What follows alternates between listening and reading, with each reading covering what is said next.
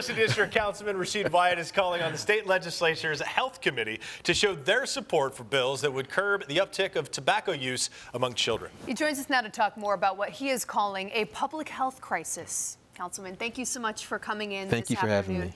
So you sent a letter to the state. Tell us a little bit about what you are seeing here in Buffalo.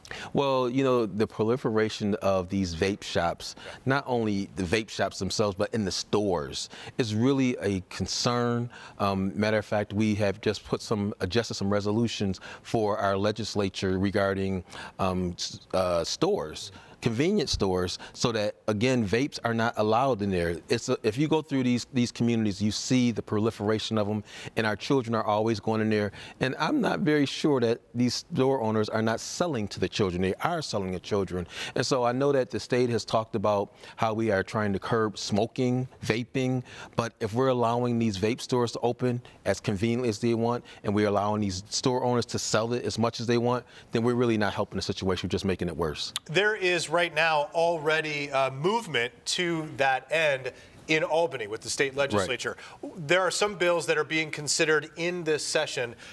You're obviously not directly involved with them, but generally what do those bills propose to do if adopted? Basically banning vape and menthol. Well, menthol is banning menthol. And unfortunately, it doesn't seem like there's a lot of appetite for that. However, we want to let them know that the impact that it's making on the citizens in our city, we want to try to press that issue. Because again, when we think about the menthol, and we think about vaping, and we think about the health effects, it's huge. Now, the money that we're spending with Medicaid and Medicare and the emergencies that our children are experiencing, families, especially in black and brown communities, we have to do something, because that's where our dollars are going, to pay those expenses. What is the importance of collaboration, whether it's on a local, state level, especially with community groups, what have you, all coming together to work towards this? That's huge, and we've actually had some hearings in which we had the African American Health Equity Group come and stand with us, Stan Martin.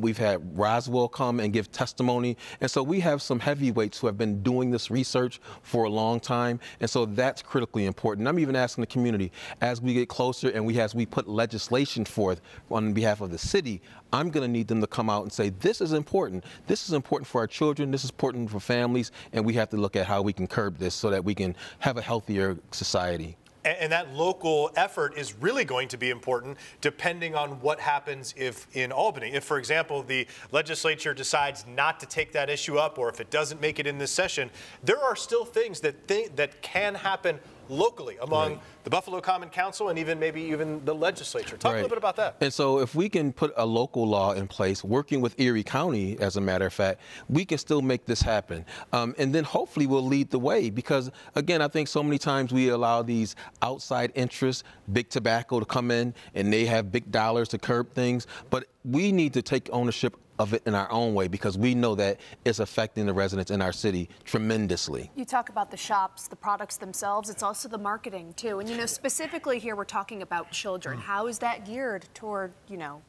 Yeah, I mean, you know, in my particular district, in a 1 mile radius, I have 5 vape shops. Wow. In a 1 mile radius, and access actually closer to schools, and they're not supposed to be near schools, but they are. And so I think, again, when we work together and we address these issues, and the dollars that we're spending that we have no control over, because it just seems as though the number is growing and growing, especially as it relates to high school students, we have to do something about it. And again, if us coming together collectively, especially with the information that Roswell provides us, that's our cancer center. They know the ill effects. As a matter of fact, I had an individual come who was looking for a vape license, and he told us that it was safer than smoking.